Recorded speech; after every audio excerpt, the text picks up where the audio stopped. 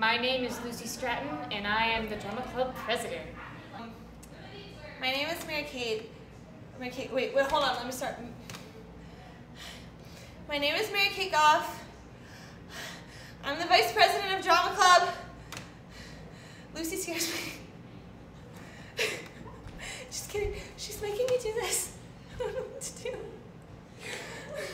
Hi, my name is Emily Dwornik, and I am the secretary of the Centreville Drama Club.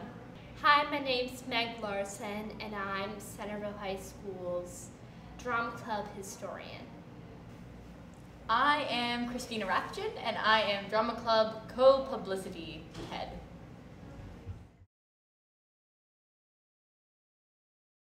I guess I started theater in elementary school, but really, I didn't go to any rehearsals, and I just chose what scene to be in. I was just kind of in the background doing my own thing, so that doesn't really count. I stopped theater in middle school because I just hated the middle school theater teacher. So I joined theater freshman year, I guess. I thought it'd be cool. It's not really. I first joined theater last year, my sophomore year. I've been involved in theater since middle school and throughout my high school career. I have been involved in theater since kindergarten, but I joined Officers-Centreville sophomore year after I moved up here.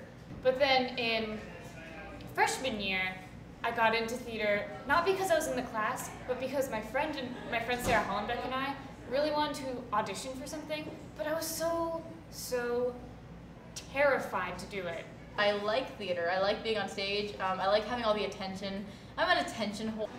I was just so terrified, so then I wouldn't do it unless my friend did it with me, and there were all these freshmen there, but there were also all these upperclassmen. They were really scary because they were all seniors and upperclassmen, and it was such a terrifying experience, but then I got cast. Me and my friend were the only freshmen who got cast, and it was pretty amazing. I mean, it kind of is, but sometimes I feel like I'm too cool for it, you know? Yeah. I like being in the spotlight. That's why I joined theater, so that I could shine above all the rest, because I am the best. I am the greatest actress that ever lived, basically. Because I had done it in middle school, and my friends were raving about the theater department at Centreville, so I was dying to join, and I'm really, really glad that I did. The department needs to understand that. They need to understand that I'm an important asset. I am what makes Officers-Centreville. Without me, there would be no Officers-Centreville. And I first joined because, I don't know, it's always just been a big part of my life, and I could really express myself through theater, and I really like it. They need me, and I demand the respect that goes along with that position. I think they need to take me seriously. So when I ask for only red M&Ms in my dressing room, I'm not kidding. I mean it. I won't go on stage if I don't get my red M&Ms.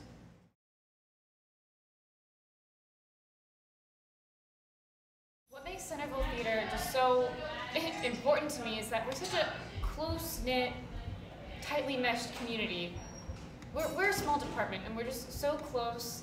So while we probably sometimes don't have super successful shows, or we do really obscure shows, we still make so many good memories, and I don't know, it just really made my high school career to be involved in theater. My favorite thing about theater is that it lets me get out my rage. My favorite thing about Officers-Centreville, and it may sound cliche, but we all are really like a giant family. My favorite thing about theater and Officers-Centreville, well, that would be me, because without me, they wouldn't have any good shows. And the great part is that there's always someone for you to talk to. So if you're having a bad day, there are tons of people that are always there willing to listen to you and make you feel better. My favorite thing about Officers-Centreville would have to be that feeling you get when you walk into the theater, that feeling of this is home. But my favorite part has been working with myself, because I make the experience fun. I think if you ask anybody else in the cast, they'll agree that I am the shining light in their dark abyss that is their life. this is what I know. And anyone who goes on that stage, any actor, any actress, is automatically family. And I love that.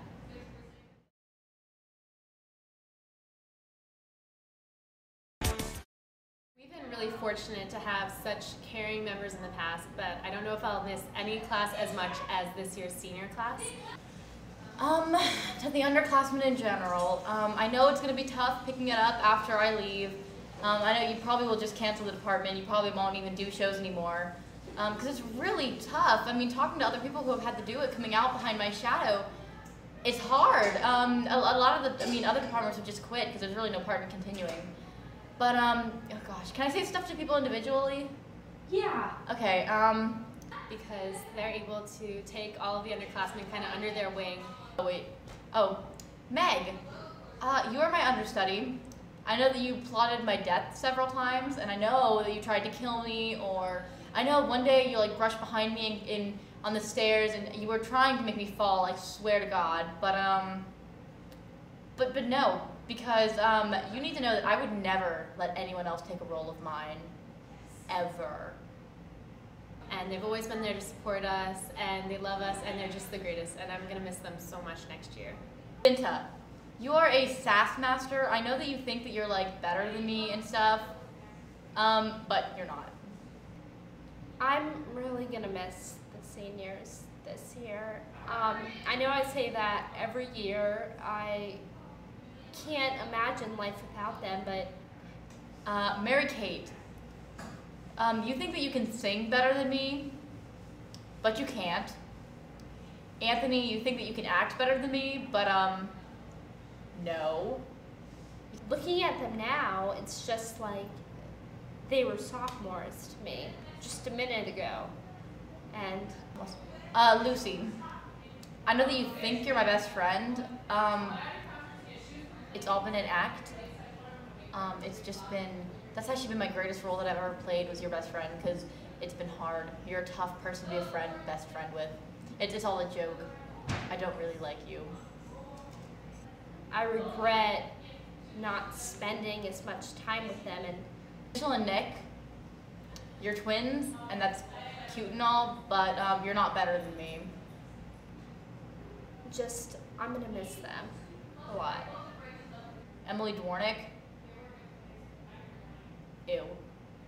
Christina is a very talented actress, and she can project her voice very well, so I am able to hear everything she says. Christina, I will be missing you the least.